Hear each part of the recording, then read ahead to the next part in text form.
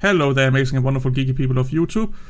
So, I want to talk about what Manjaro is doing better than Arch. And I know a lot of you guys out there will be coming out of me, so, oh, Arch is the best because I get to choose what I install, and I don't like the Calamari installer, the way that they install a lot of clone and blah blah blah blah. Well, they do have a minimalistic install that you can install, and you have to remember what you like may not be the same thing that your neighbor like, and stuff like that. If you like Arch and you like to do it yourself and you have the time and you don't mind installing it from scratch, basically following a recipe, go at it, have fun. I'm totally with you. If you're one of the guys like me that don't really care so much about the installation and selecting process of an installer, I just want my operating system up and running really fast, and then I can go get to work. That's where I'm at. And that's why I kind of like Manjaro a little bit better than Arch, or I like Salient OS or Endeavor OS and all the other derivative or respin of Arch that give you a faster install than I like Arch, because I don't care for sitting and doing everything in the command line and selecting every package and stuff like that to tailor to my need, because there are distributions out there that give me 99% or 95% of what I want. Either I have to remove a couple of programs or I have to install a couple of programs. It's still faster than building Arch from scratch without a script or anything like that, meaning that you take the Arch website and you do it yourself, and then you customize the package selection and all that. But if that's what you like, and you're one of those people that think that's a fun way to spend 30 minutes or something like that, do it. I can install this OS in like 10 minutes or something like that. I'm up and running, so I can get to work. That's just how my preference is. I want to get to work. So I was talking about Ubuntu and Pop OS and all that, and this Michael Cowman, I hope I pronounced your name right, or is it a pseudonym or something like that, but he has on some of my videos talked about why don't you try out Manjaro with this or Manjaro Gnome and stuff like that. Here's the thing, I've been using Manjaro for years. The same with Arch. I have a virtual machine where I have a lot of distribution on, and I spend at least an hour on Arch a day, Manjaro a day, Fedora a day. Yes, I spend a lot of time in front of my PC. So I even have Manjaro, both the KDE, the XFCE, and the GNOME edition installed on my physical hardware a lot of times. Salient I've installed. I'm all over the place. So I kind of want to talk about, again, like I said in the beginning, why I think Manjaro is doing a lot of things better than Arch. But this is how my Manjaro looks like when it's set up. This is not how it looks like when it comes out of the box. That's not the point with this video. So bear with me. And I just want to go into one of the tools that they have to begin with. Is this little tool here. Languages and local settings and time and date. I do like they have this hardware configuration here. Think of this as Ubuntu's proprietary driver installer. I really like to have this. Yes, you can just type in a command and stuff like that, and you get that on the Arch. This is just a little bit more convenient. I will not say easier or more understandable. It's just more convenient, and I like convenience. And then this is the big tool for me. They make it really easy and convenient to manage kernels. Have more than one kernel running. And you go in here, oh, if this kernel don't work and I have installed this one, I can actually go in here and then say run this kernel next boot. It's really easy. I don't have to go in and again do command line magic or stuff like that, or automatically select it under the boot up selection when I go into boot up in grub. This will just do it automatically for me. It's just, again, it's all these small quality of life improvements that Manjaro puts into the operating system that I really like. That makes my workday, my time with Manjaro a little bit more convenient, a little bit more faster to some extent than it does under Arch. Am I losing control? Not really. This is just, I could do this on Arch under a command line, or I could do this here in a settings manager.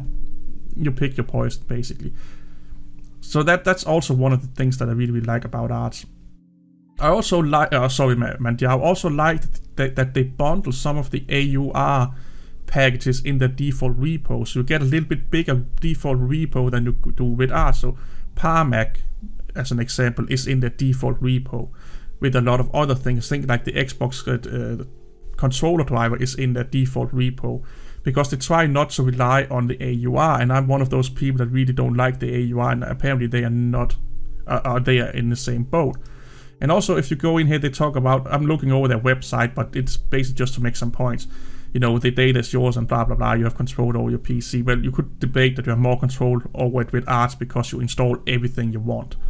And here you update when you want. The same with Arch, to be honest. Yes, that's the thing that I want to talk about.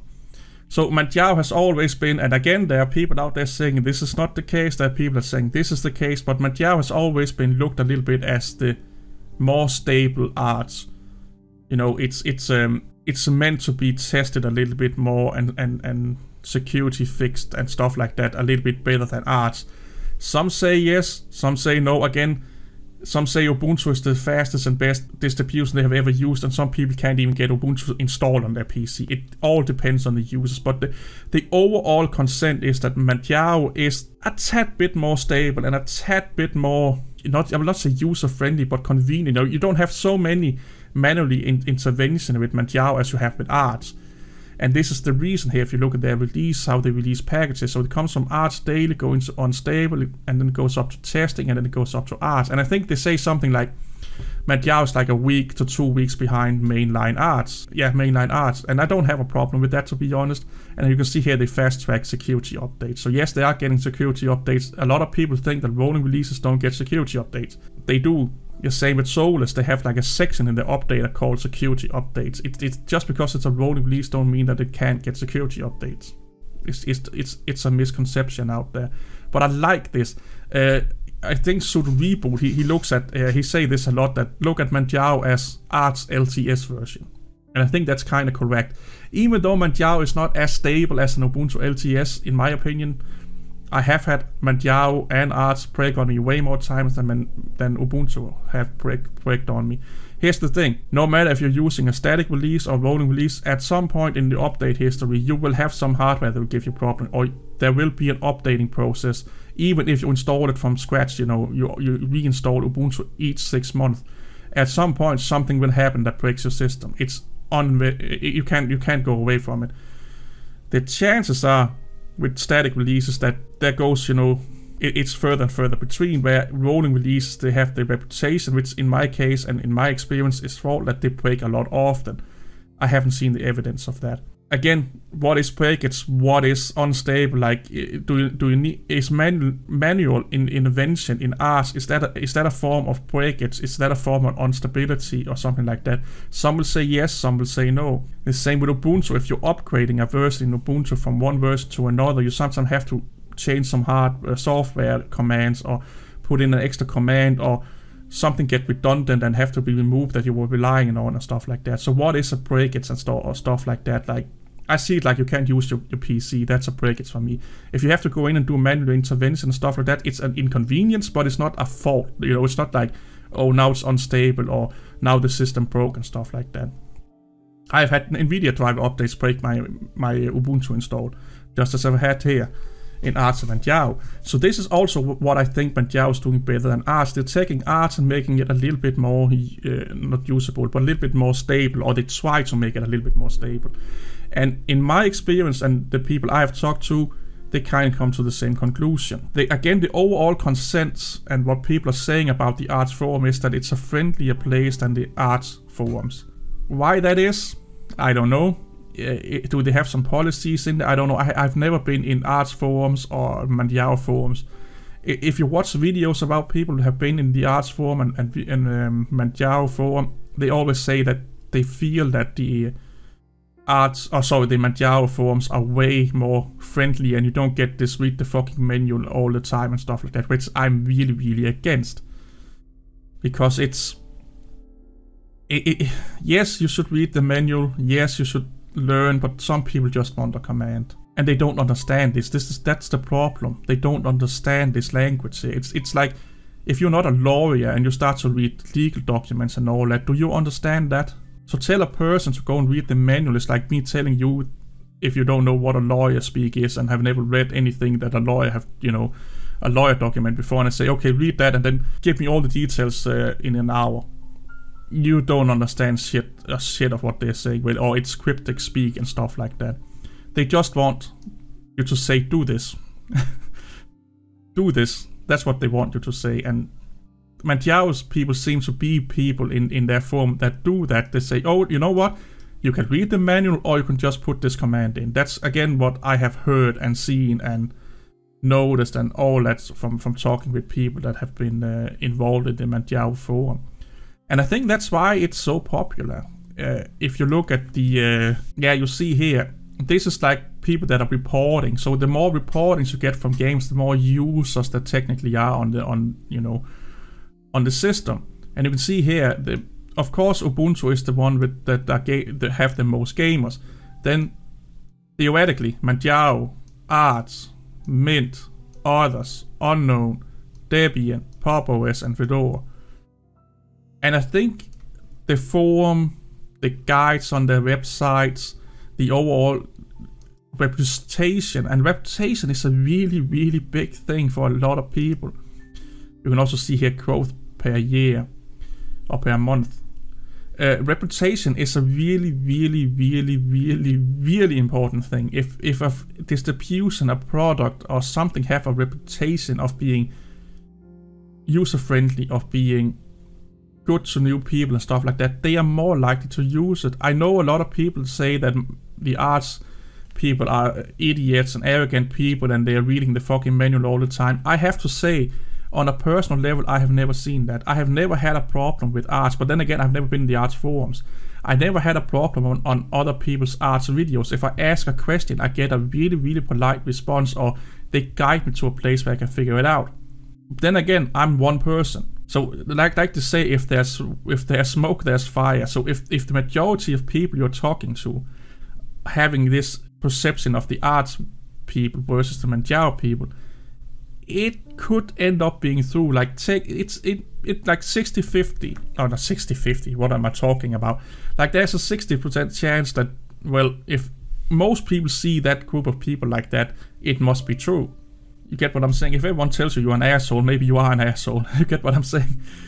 So that there must be something about it. I can just say from my own experience, I've never had problem with arts people, Manjaro people, Endeavor and people and stuff like that. But then again, I try to keep myself out of forums, because forums, no matter how friendly they are, they can be a messy place with a lot of fanboyism, a lot of elitism and stuff like that, because people that are interested in being in forums are people that are passionate about said project or said product.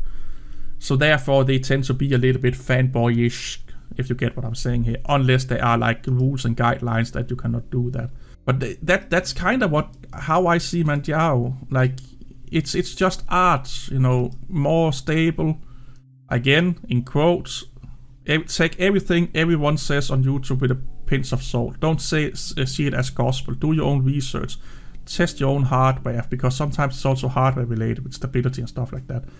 But for the most part, Manjaro just seems to work better than arts. Yes, you get a little bit more bloat. You know, you get a lot of pre-installed programs, even though it's a minimum install. You don't get to choose 100%. Well, you can do the architect installer, but I'm just talking out of the GNOME installer here. So with convenience and fastness and easy of install, you get pushed some ideas. You get pushed how the desktop should look like. If they want you to use some programs, they push that for you. Know, they want to have G-Thumb in here. You know, I may have selected another one if I was doing the arts way. You kind of, for convenience, you give a little bit thing. You get some control up. But it's, again, with this minimum install, I don't have to uninstall something. I may have to install something. And then again, because it takes me like under 5 to 10, it takes me 5 to 10 minutes to install this, where if I did the arts way, it would be much longer. But yes, I get everything I want. But then again, I just want to get up and running. That's my biggest problem with the arts, installing arts the arts way. I just want my OS to be installed so I can get on with stuff, because I don't really care if they use G-Thumb or Rosetta or whatever as an image viewer. If it's an image viewer and it works, fine. And you know what? 6 months down the line, a month down the line, you may even fucking remove it and install something else, even if you have installed it the arts way. That's why I think Manjaro's doing a lot of good things better than arts is. If you are one of those people that like to do that, and you think it's fun, interesting, and it gets you nerd on to sit and install arts the arts way, do it. that's you, bro. Do it. I don't mind it. What I mind is that you are forcing it to other people. I'm out of here. See you all later. Bye bye.